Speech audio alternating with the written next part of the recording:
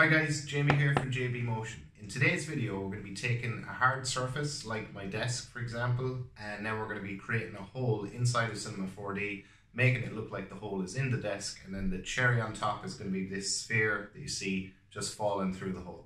So let's get started on this. Here we go. Okay, so first thing we're going to do is bring in our material, our image. And you'll be able to download this image from the description below. It's an image of our desk basically, so we need to bring this into the luminance channel so we can turn off reflectance and color. Let's turn on luminance and let's load that in. This image, again, you can get it from the description below. Okay, so now we can put that onto a background object, and now we have our scene set up.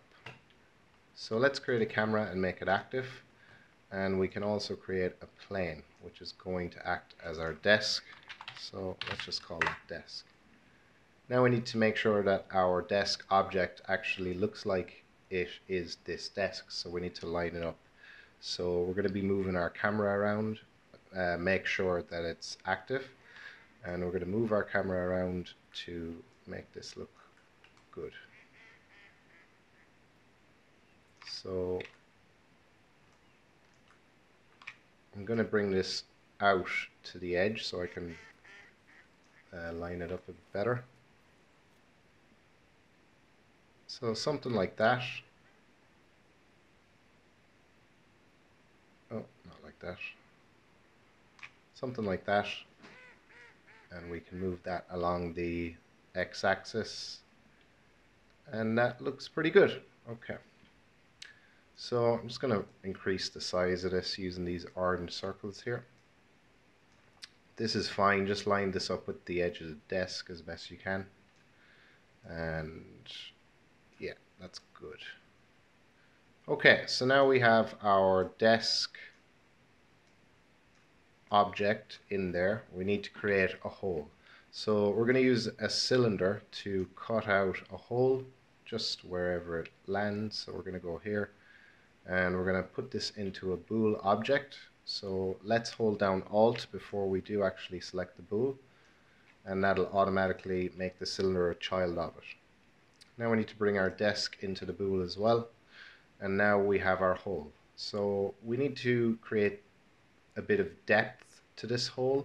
So we're currently using a plane for our desk. So to create a bit of depth, what we can do is create another cylinder object, and that'll pop right into the center, world center. So that's perfect for our hole.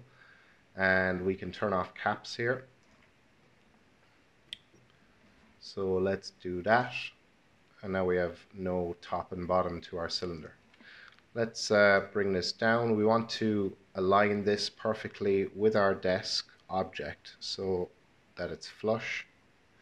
So what we can do is, let's just bring this down to the bottom of our object manager. Not necessary, just for myself. I'm going to make this editable by hitting C on my keyboard. And then I'm going to use the axis center tool here. So if you don't see that up in your toolbar, hit Shift C on your keyboard and you'll be able to type it in there, and it's here. So double click on that. Now we can set the handles of our axis handles on the Y to 100%. Hit execute. That'll bring those up there to the very top of our object on the Y there. So now we can go into our cylinder coordinates and set them to 0 on the Y, and that's going to align with our desk object. So now we have our hole. We can call this hole, and this cylinder is actually our hole maker. And what we can do with our actual hole object is we can scale this down so that it's not that deep, because we want it to kind of, you want to imagine how thick your desk would be if there was a hole in it. So we're going to go for something like this. You can kind of see it there. And we need to apply a material to this that's going to look like it's wood, I suppose, or that there's a hole in the wood. So go to your content browser, and if you search chipboard, you should find this material, Just make sure that you are at the top level before you do your search. So you can click on this arrow if it's black until it turns gray, and then just search chipboard, hit enter, and that will pop up. So if we double click on that, that'll be brought down to our materials panel. We can go back to our objects here, and we can apply that to our whole object. So now we have our hole and we have our desk. So if we render that, you can see what we're getting so far. So we need to create some lights as well for this. So let's do that now. Let's create a light, and let's move this up along the Y to about here for now. We can move that up further in a minute. And we can create now our sphere that's going to fall into our hole. So let's do that now. And let's bring this up along the Y and just scale it down. Okay. So right now we need to make this desk object look like it's not Cinema 4D plane. So to do that, we need to create a new material, and just like we did with this material that we're using for our background object, we need to load in the desk JPEG into our, this time, our color channel. So let's do that now. Let's create a new material, open it up, and turn off reflectance, and we can go to our color channel this time, because we want this whole object, not whole object, we want the desk object, which is here, to be able to receive shadows. And we can't use this because this is loaded into the luminance channel, so that won't be able to receive any shadows. So let's just load that image in now to our color channel, and then we can apply that to our, let's just call this desk also, and we can call this one background. So let's apply the desk material to our desk object. We need to set the projection here to frontal, and we can add a compositing tag here, Cinema 4D tags and compositing. Make sure just to do that you can right click, by the way, and then we can go in there and set this to compositing background. So that's all set up and ready to go. So now we can look more towards our lighting. So we can turn on our shadows just to see, so that we'll be able to see them in our viewport here. So go to options and try to find shadows. Where is it? There we are. So we need to turn on the shadows in this light also.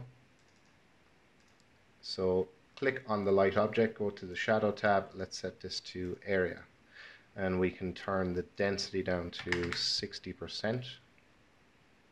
And we need to move this light to match up with the lighting in our room. So you can see, actually, if I just point you over here, you can see that I actually have a light just kind of behind where this sphere is. And you can also see me there in the reflection. So that's, I'll have to Photoshop that out for the actual final video. But anyway, so we need to position our lights to match up with the light in this room. So we have a light here, and then a bit further back along the x-axis we have another light here as well. So I'm going to do that now. I'm going to middle mouse click, go into my top view, and I'm going to grab this light, and I'm just going to move it over here, we'll say. We can actually middle mouse click to go into our four-way view actually, so we can see our shadows and how they're moving as we move our light around in our top view. So we need to move the shadow up a good bit because this shadow, the light's way too close to our sphere, and it's not as high as our actual real light. So let's move that up along the Y. That's our sphere. Make sure you're moving your light, not your sphere. So we can move that up along the Y to about here, we'll say. And then we can position it wherever we want. Now my light is kind of over here. I know where it is, so I'm just going to bring it just over here slightly, we'll say. So it's about this distance away from our sphere. Okay. So now if I move my sphere up along the Y, I'm afraid that my floor, my desk, I should say, desk object isn't actually big enough to catch the shadow as it passes over there. So what I can do is just increase the size of this desk object. Now I'm going to bring up my light a bit higher because I don't want my shadow to go that far over there. So let's select our light object. In our four-way view, I'm going to go into my right view actually. I'm going to bring this up a good bit and back a little bit there along the Z. So if I go back in, yeah, I'm happier with that. We didn't actually need to increase the size of our desk. We jumped the gun on that one. Anyway, let's bring our sphere up so it's out of our shot, and then we can add a simulation tag to this. So it's going to be a rigid body tag, and now if we hit play, this will fall through the hole. But we don't want it to fall so perfectly through the hole. We kind of want it to be, we want to go back to the beginning, frame 0, and jump into our right view. And we want it to be, we'll say, kind of just slightly over to the left so that it will hit the edge of our hole there. So let's hit play on that now. Okay, so that's going to hit the edge, it looks like. So we need to make it so that it actually does hit the edge. So we need to turn this hole. All right, and we need to add the collider tag to this hole object. So right click on it, go to simulation tags and add a collider tag on that. And let's hit play there. Okay, so we need to move our sphere over a little bit. Now I could add a collider tag to my desk object as well, but to save me the trouble, because I actually just want the sphere to kind of hit the edge and then bounce in. So I'm just going to go back to my top view, zoom right in there and just line this up better so that the result I want is actually going to happen. So about here, so it's going to hit the edge and then hopefully hit the other edge and then bounce in, but we'll see how it goes. Yeah,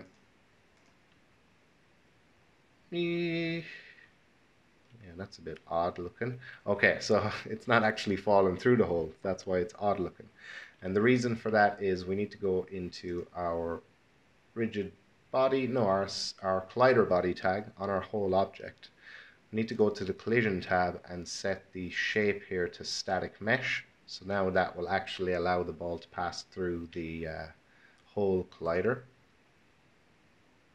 So that's pretty good, I guess. Happy enough with that. Looks natural and it's interesting enough. So I'm going to leave it as is. I just want to create a material for my sphere. So what I'm going to do is, let's just get it into our scene. And let's create a new material. Double click in the materials panel there and let's open that up. So I'm going to go for whitish and go into my reflectance channel, turn off default specular. Let's add in a Beckman. Set this attenuation to additive and we can bring the reflection strength down to about 48%. Roughness we can go up a bit to about 15. Specular we'll go down to 2. And yeah, we'll see what that looks like now. So I'm going to put this sphere material, apply it onto my sphere object there.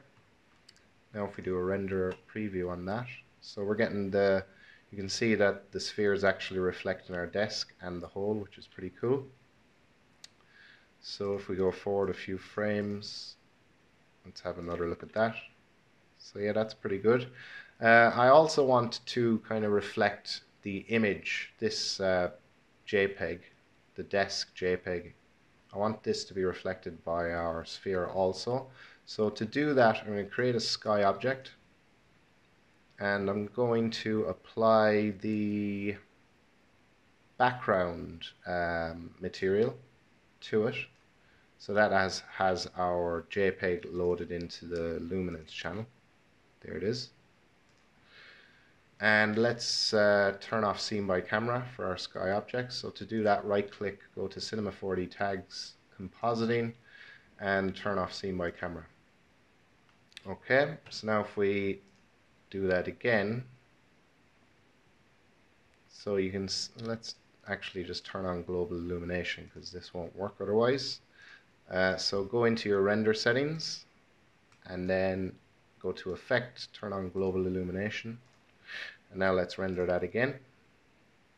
So now you can see that we're getting a more natural kind of reflection on our sphere. It's kind of showing the, well, it's blurry. It's a blurry reflection, so we get away with it. We need to do something about our reflection here because it's reflecting what lies beneath the hole or beneath the desk, we say. So we just need to create a floor object. Well, we can create a floor object, and we can just bring that right down under our desk. And let's just create a black material for that. And let's put that needs to be black. Go into your color channel, turn off reflectance, and then we can set the color to black there. And let's put that onto our floor. So now if we render it again, it's going to look like the hole is pretty dark under the desk, which is fine. That's more natural looking. We just need to make sure that this isn't seen by the camera. So right click on it, go to Cinema 4D tags and compositing, turn off seen by camera, and let's try that again. Okay, so I think this is good for the setup of the hole for now. So let's create one more light because we do have two lights. We have one here and we have one here, and this light is actually closer to the window than this light here. So I'm going to go into my top view, middle mouse click, and then again into my top view. I'm going to select my first light, hold down control and drag using the axis handle to duplicate. Make sure you're holding down control. I'm going to bring this closer to where the window would be. So around here we'll say. And we can, let's see, set the intensity of this one to be 50%. So if we jump back into our perspective and just do another render preview there on that. Okay, so does it make a difference? I'm not really sure. We can check if it does by going to our interactive render region, opening that up and bringing the quality up to the max there. Now if we can just turn this light off and turn it on again to see if it actually is making any difference. It doesn't seem to be, but anyway, it's more realistic to our scene as we have two lights there in the reflection. So we're going to stick with that. So I think this is good to go for a render. I'm just going to check that when our sphere hits the hole here, that it actually looks like it is actually touching the hole. So that's fine. That's looking good. And on the next contact, yeah, that's pretty good. It kind of looks like it's intersecting a little bit, but I'm going to leave it as is because that's hardly noticeable. One thing we could do to make our hole a bit more realistic, I'm not going to do it, but it's something you could do if you wanted to make your hole a bit more realistic. Now, I just spotted something. We didn't put a protection tag on our camera object, so I hope you guys haven't moved your camera object around. But yeah, put the protection tag on at the beginning is what Captain Hindsight would say on that one. It prevents you from being able to move your camera around because some of you might have actually done that by accident. Hope you didn't. But yeah, protection tag, sorry not mentioning it earlier. So to make this hole a bit more realistic, not going to actually do it, but what you could do is deactivate your camera there. And if you select your hole, what you could do is, so I might as well just do it because I'm going to talk about doing it, so I'll just do it. So we can go to our polygon mode, hit Control A on your keyboard, and we could use D then, the shortcut D, to use our extrude tool. Now if we click and drag in the correct direction, not this way, but this way, we'll have some polygons along the top that we'll be able to, we'll actually be able to use the chamfer and make this look a bit more rounded and realistic. So if I now go to my lines mode, edges mode, and hit MS on your keyboard, actually UL to get your loop selection tool first, select this loop, and then MS on your keyboard to get your bevel tool, and then just click and drag in the right direction.